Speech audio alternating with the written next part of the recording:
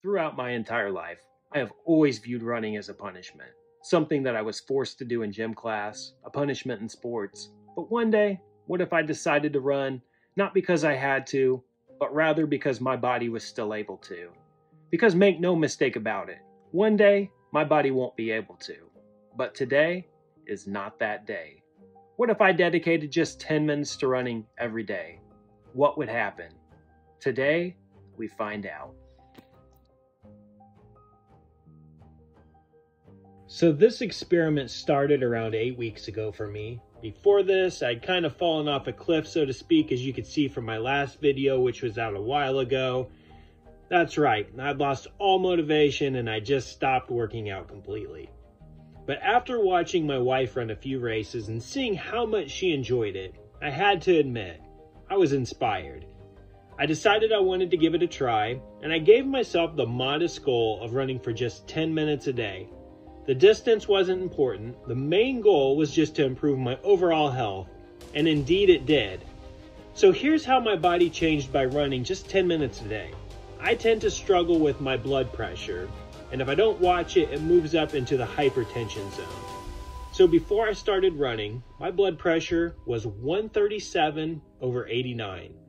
But today, I'm happy to report that it was 108/79. So that alone was a huge improvement. In keeping with heart health, before I started running, my resting heart rate was 63 beats per minute. And after running 8 weeks, my resting heart rate had dropped to 51 beats per minute. Another huge improvement. So just for reference, when I'm running, my heart rate usually hovers between 170 to 190 beats per minute. So 1 year ago, I got COVID extremely bad, and I was down for 20 days. And during this time, my lung capacity was greatly diminished. When I started running, my VO2 max score was 35, but it has now risen to 38. I still have a lot of work to do in this area, but it's promising to see that improvement.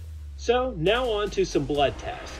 Something that I found incredibly interesting is how much my testosterone level had improved.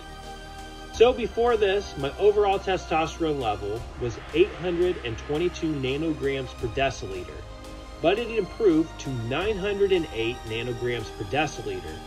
This is the highest my testosterone level has ever been in the 3 years that I've been monitoring it. When it came to weight loss, without changing my diet, I went from 195 pounds to 191 pounds. Not a huge difference, but I'll take it. Now, most of the time, I run at a slow pace, around a 10-minute mile. I have challenged myself, though, on how fast I can run a mile. When I started, I was able to run a mile in 8 minutes and 2 seconds. I can now run a mile in 6 minutes and 45 seconds. So, has running for 8 weeks changed how I feel about it? My wife told me a quote when I started. It was, "Running never gets easier, it just gets faster." And truth be told, every day when I start out, I hate it each time. But by the time I finish, I'm glad I've pushed myself. I'm healthier today than I was 8 weeks ago. That's obvious. So, I keep running.